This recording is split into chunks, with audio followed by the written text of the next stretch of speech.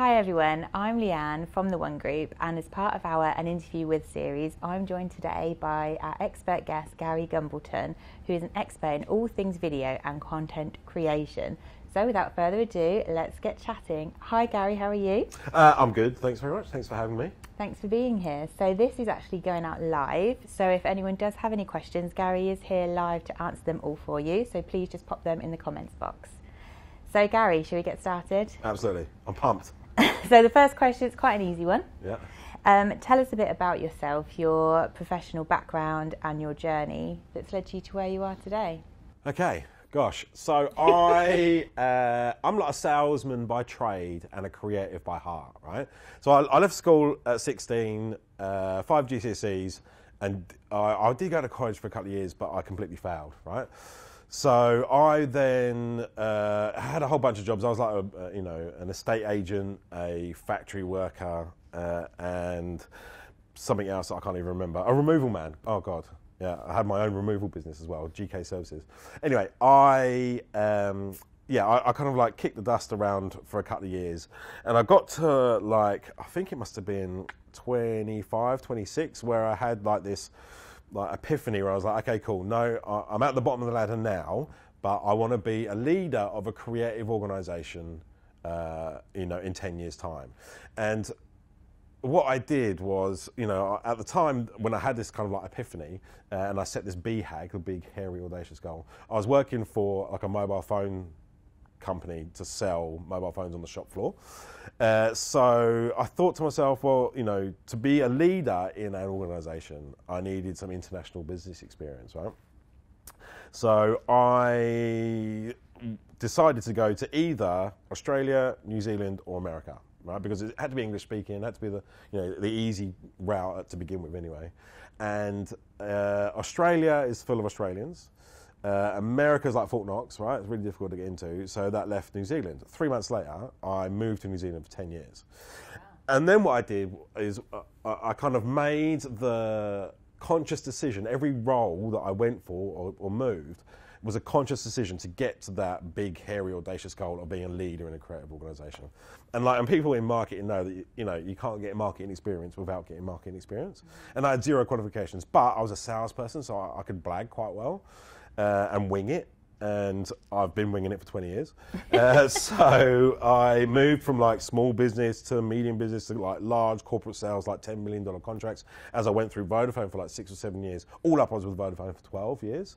And then I moved into like a ticketing company, a bit like Ticketmaster, like a Kiwi version, and I was head of sales and marketing at that point. So I managed to add the marketing job title as a bit of I took a pay cut because it was more of a sidestep into marketing side, because that was always the big goal. Then I moved into an agency as a sales director for a creative agency. So I kind of like did it the other way round, right? I went to a sales business to be marketing, and went to a marketing business to be sales. And then all of a sudden I've got sales and marketing experience. When I moved back to the I blinked, right? 10 years went by. I don't know why I moved back, because the weather's lovely over there, and I hate people, and there's hardly anyone there.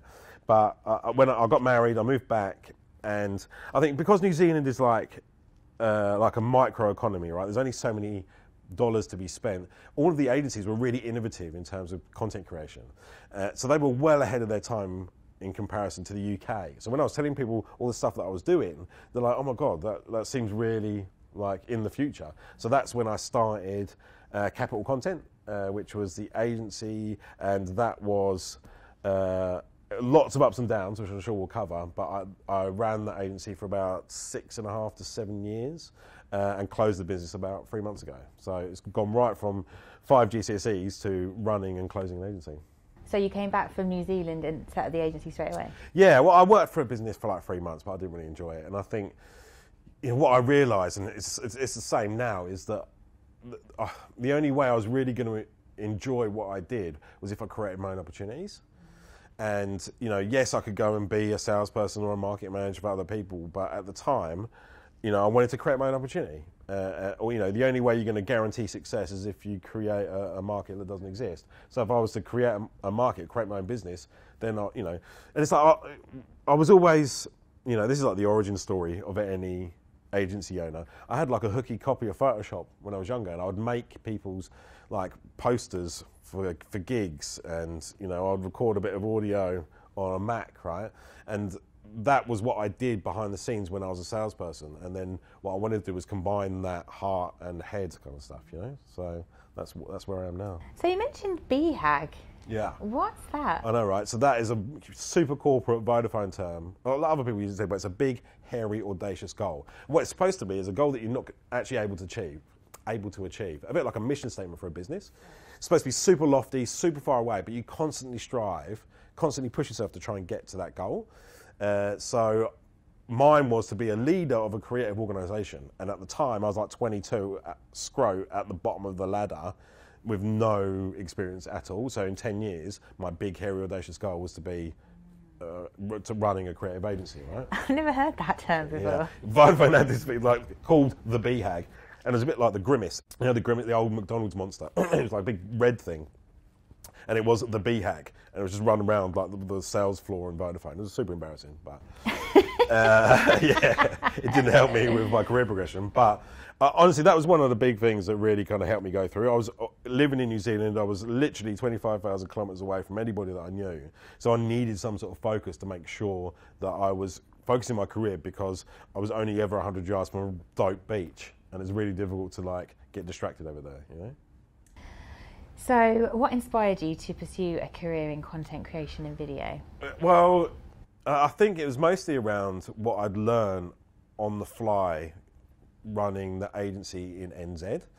Because video is, you know, what I've found is that video helps you explain things, explain complex topics in a simple manner, right? And I've always felt that I was a storyteller. I was always really anecdotal, and it was really difficult to tell a story nowadays, especially with short attention spans, right, was with written copy or with images. And I felt that video, I could tell a story in 3 minutes. And what I'd also noticed, I was a bit like Robin Hood, where I felt small businesses were being ripped off. Like they were being charged like 10, 20 grand for a 3-minute video, where really, you know, you can kind of turn that stuff around for £1,000, right? And what I wanted to do, and what I found that my superpower was, I got 2 superpowers. One was I can help businesses grow using content. That was what I loved doing. I felt like I was helping the David out of David and Goliath, right, creating video content. But my other superpower was being able to see what isn't there. Not like, you know, I see dead people, but I mean like. I'm able to, you know, if someone says I want to achieve this, I can visualize what needs to be created to achieve that objective and then translate that into video content. So combining those 2 things, I felt that was what my calling was, you know. So I'd done all the jobs and progressed through my career, but my calling was helping businesses grow by being able to visualize achieving objectives, you know. I want a superpower. I know, right? I wish it was more money. You know, being able to conjure more money or turn water into wine, but sadly, it's seen dead people. Can you share some of the key highlights or milestones in your career that you're particularly proud of? Yeah, I mean, a lot of people go, oh, I did this project, or yeah, we did some stuff for charity. I'm going to go a bit more pragmatic. And I think a highlight was actually when we closed the business. And we were talking to other agencies about trying to get a job and stuff like that. And again, we'll probably cover this off later. But there were people, when I announced that we were closing the business, they were commenting going, oh my God, Capital Content, which is the agency, you were such a pain in our arse because we were losing business to you. And as a business owner, you don't hear that.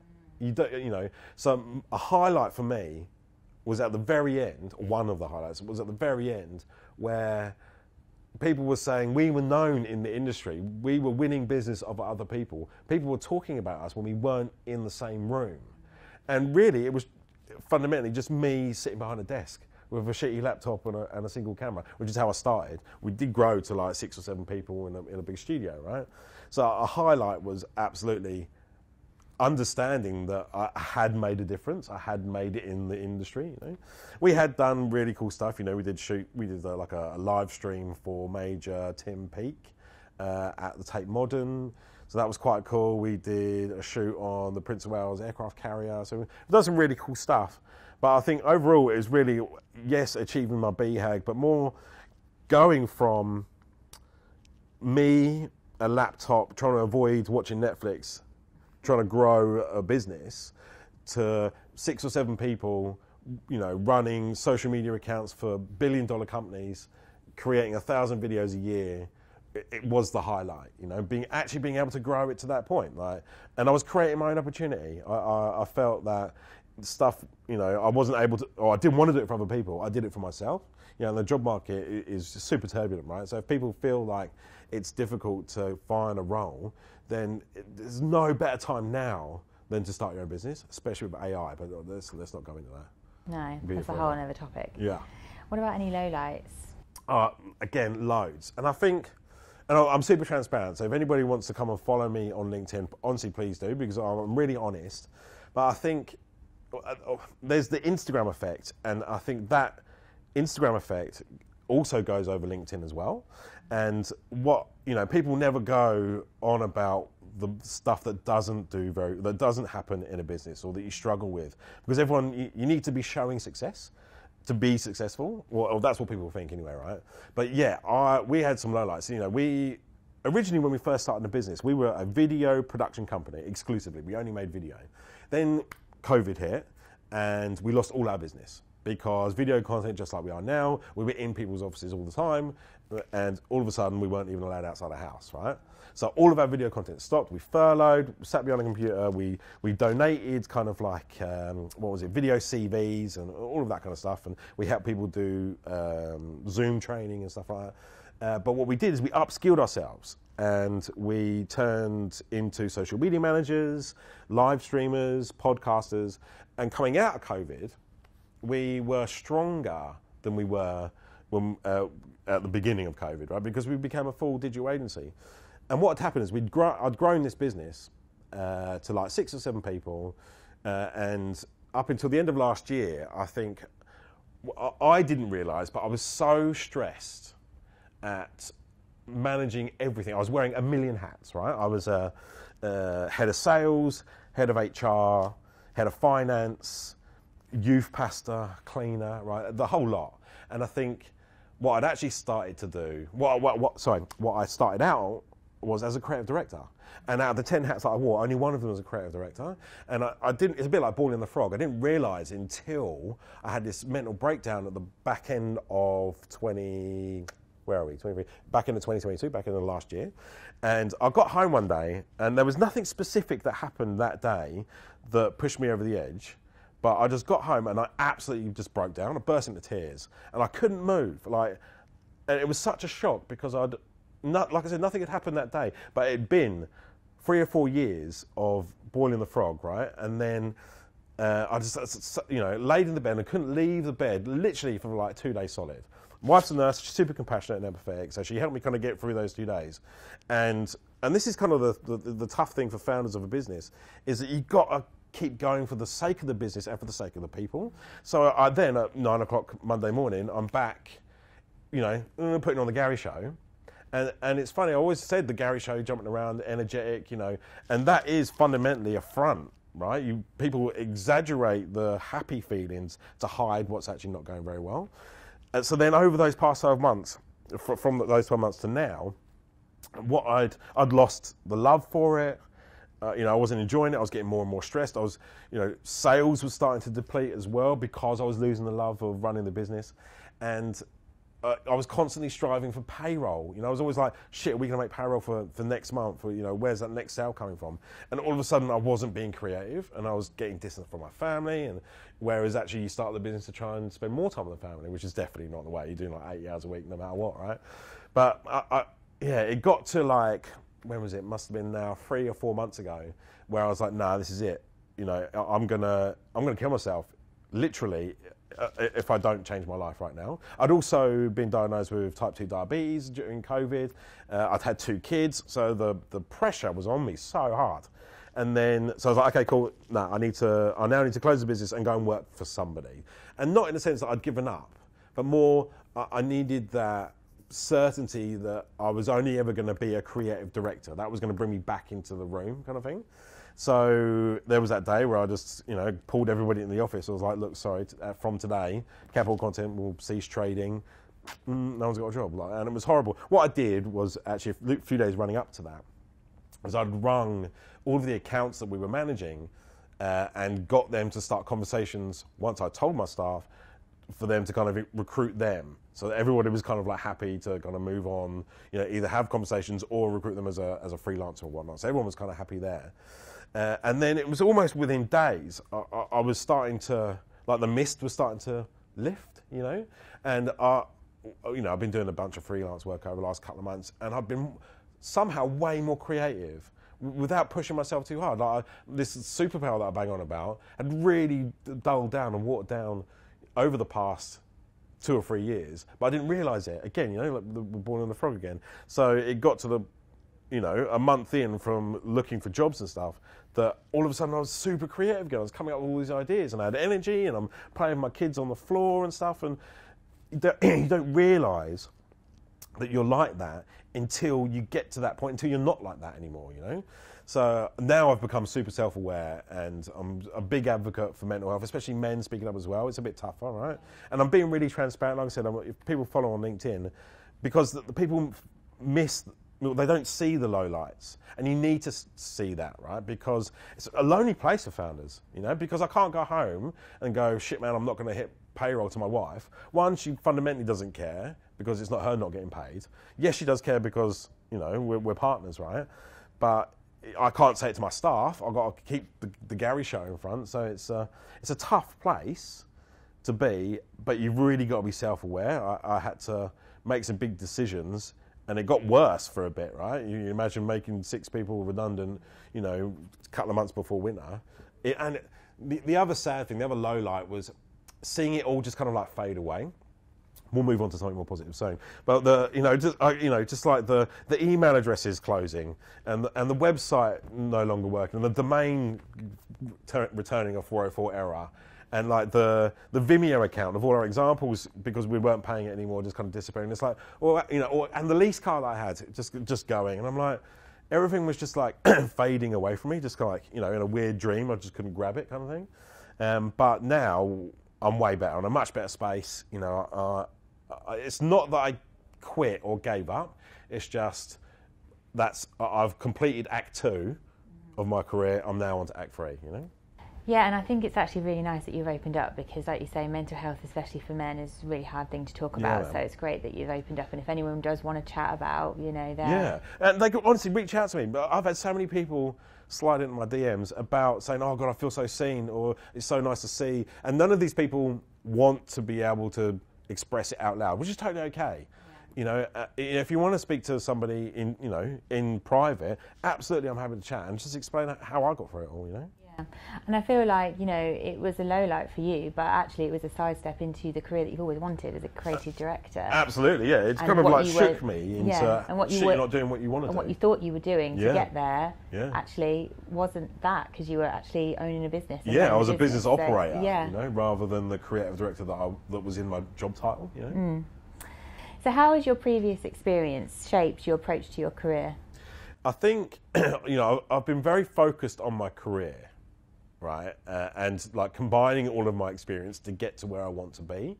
But I think what's helped is that I was in sales, and that put me at the forefront of the Gary show. Right, I was, on the phones all the time, building relationships at CXO level.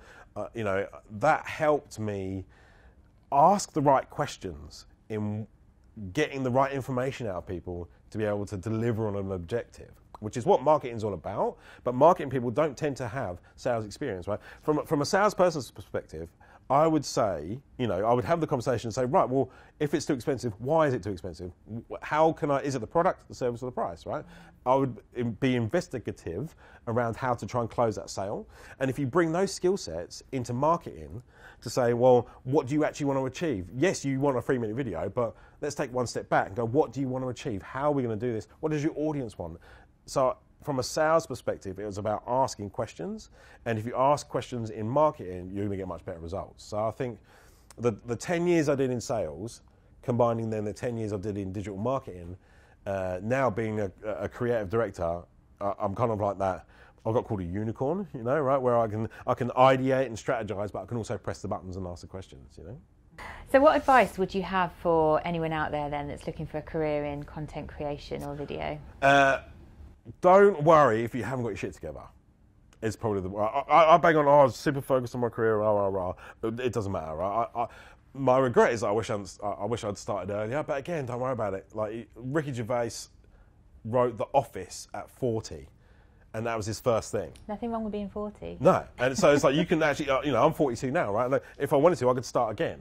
So I don't worry if you haven't got your shit together. No one does, right? And I think, again, qualifications and education is sometimes, you know, there's too much of an onus on it. I think people are now starting to look, or, you know, look at Stephen Bartlett's pioneering kind of more experience-led recruitment. He doesn't call it experience, he calls it something else.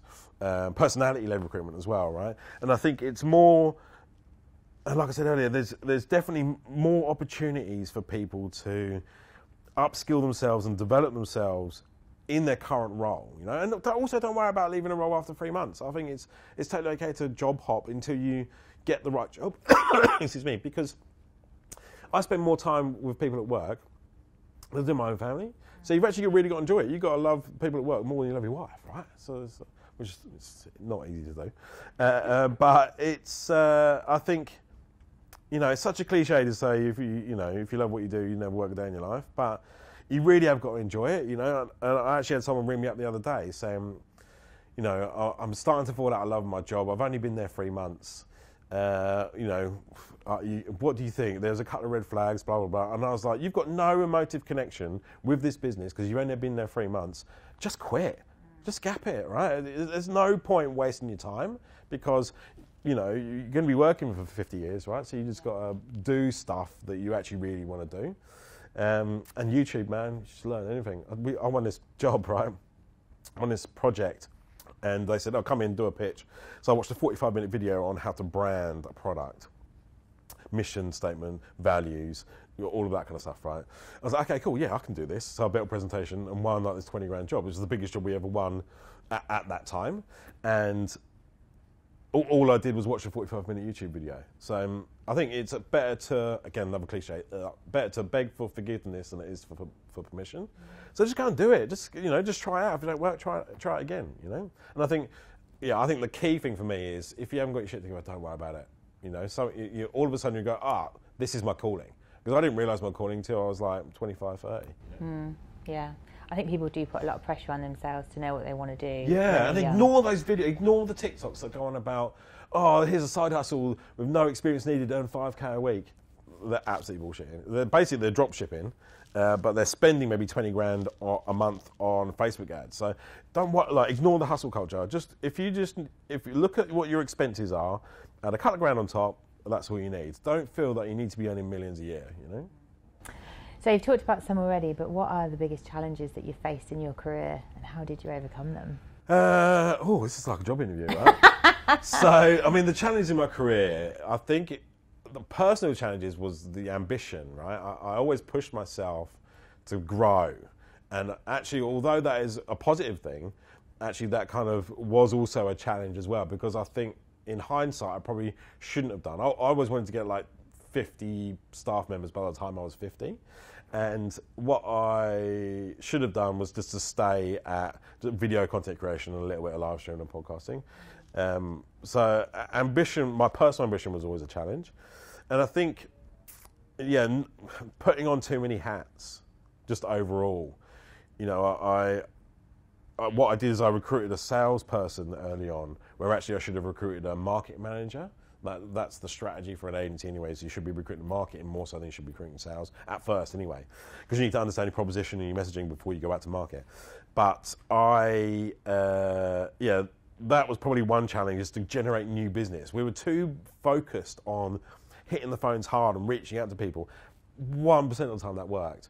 What we found, or the way that we overcome it, was that my personal brand by the end of it, was bringing in like 75% of our incoming needs. So we started to focus on what content what content I could create, and then like the Gary Show was born.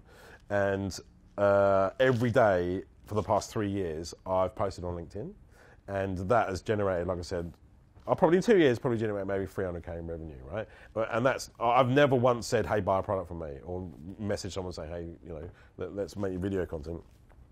So I think that the personal brand definitely helped us overcome the sales and the growth side. But yeah, the ambition personally, I think, was both a positive and a challenge as well, you know. Mm. So what do you see for the future of content creation then?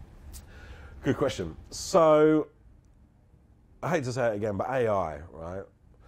There's a lot of, one big challenge in the market right now is no business is, there's two. There's no business is creating enough content, right? No one's creating enough content. You need to be creating videos daily, you know, 5 stories at least a day on Insta, you know, 3 TikToks a day, right? And sometimes it's just not commercially viable. It's not sustainable for a business to do that. Also, the business is not, is always talking about themselves. You know, you've got to talk about your audience. If you imagine a date, right, you're not going to get laid talking to yourself. Talking about yourself, sorry, right? You need to ask your date questions and get them to talk about themselves. It's just like businesses. They need to stop talking about themselves and get their audience talking, or create content for their audience. So I think you're going to find the hairdresser on the high street is going to be creating more content than the likes of the BBC.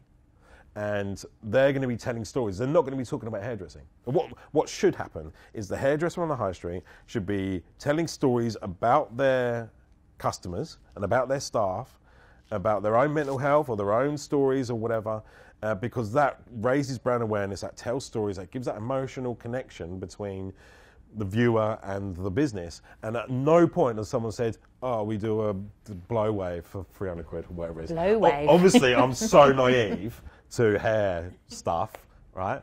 But I think, yeah, where I see it going is full circle. I think we went from watching Neighbours at 3 o'clock every day, right? Then we went to binge watching Neighbours in 10 episodes in a row on a Sunday, right? Online. And I think we're going to go back to we're going to watch something at 6 p.m. on a Friday online. You know, so there'll be more episodical, programmatic content from entrepreneurs and businesses that we're going to have an emotional connection to. One key one, and I hate to keep bringing it up, but Stephen Bartlett's content that he creates, he's creating content about, you know, his journey and the stuff that he does, and people are tuning in to like a behind the scenes of a behind the scenes. You know, it's crazy. So I think, yeah, entrepreneurs are the new Hollywood actors, effectively, you know. So I think that's kind of where it's going. You know, it started ages ago. No one really noticed, where a business has 2 brands, right? You've got Apple and you've got Steve Jobs, right? They're 2 brands for the same business. And when it was Capital Content, there was me and Capital Content. So the more people can look at that and see that actually people buy from people, then pick someone that can run as a personal brand, because people effectively bought in from me, right? Rather than bought in from that little blue square logo that we had. Yeah. So we're coming to the end now. I've just got one more question, but don't forget as well, if you want to ask Gary any questions while we've got him online, please do. Add them in the comments section. But the last question for me is, how do you define success in your career, and do you think you've achieved it? Far out. Okay, cool. So it used to be how much money I got paid and what my job title was what I saw success as. I wanted to have XYZ manager or director of, and getting paid, you know, was it wage and age, right? If you're 28 years old, you get paid 28k a year kind of stuff, right? That's what I deem as success. Now, it's completely different. It's more mental health, work-life balance, commute, being in control of my own responsibility. Also, wage is important because my heating bill's going up. And the job title is important because that's what my mum looks at. But I think now it's a share of better mental health, being able to step back and look at myself and be self-aware, having a good work-life balance, you know, understanding that the commute, you know, I come from that generation where we weren't really allowed to work from home. So I'm totally okay with going to the office. But when you are in your own safe environment and there's no distractions around you, yes, absolutely, you can be way more productive and stuff, you know. So, yeah, I used to see success as how much I was getting paid a year and what my job title was. But now it's definitely that whole mental health, you know, being clearer in your head, having a good work-life balance. That's where I see being successful. I can take a pay cut, absolutely, if I can have better mental health. So do we have any breaking news today? Yes, we do. It's very exciting. So obviously, if people have been following, obviously I closed the business and the job market is super turbulent, right? I've called it other things. But this is a family show, right? So me and my right-hand man, Chris Mao, who has been creating all this lovely content for you, we have been looking for a job, and I thought it was going to be easy because I was like, I am good at what I do. You know, it's a bit egotistical to say that, but I was like, no, I am. You know, I see myself as an industry leader, a thought leader, and you know, we do really good stuff. But I had over the last 3 months, I applied for 150 jobs and only got 3 interviews, which was, something was wrong, right? Maybe I was just spelling my email address wrong because I genuinely thought it would be easier. So we've done a whole bunch of freelance work to get through the winter because we didn't want to take the first job that came along. Not that any job came along anyway. But that being said, this week we actually accepted an offer, both me and Chris, as head of video creative director for a performance agency. So I was super excited because when we first when I closed the business, me and Chris, which we've been friends for years anyway, we always said that the best case scenario, which would never happen, was to both be recruited by the same organisation as a creative director and head of video. It's like, what are the chances, right?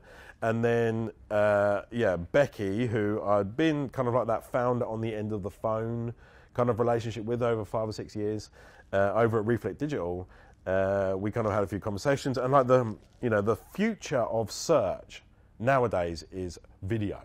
You know, people go to, like the Gen Zers are going to TikTok to search before they buy something. And I think combining the behavioural human research that Reflect can do and then the expertise around the video content that me and Chris can do, we're going to absolutely crush it. So I'm pumped. I now get to kick back for the next couple of months because we start officially in February.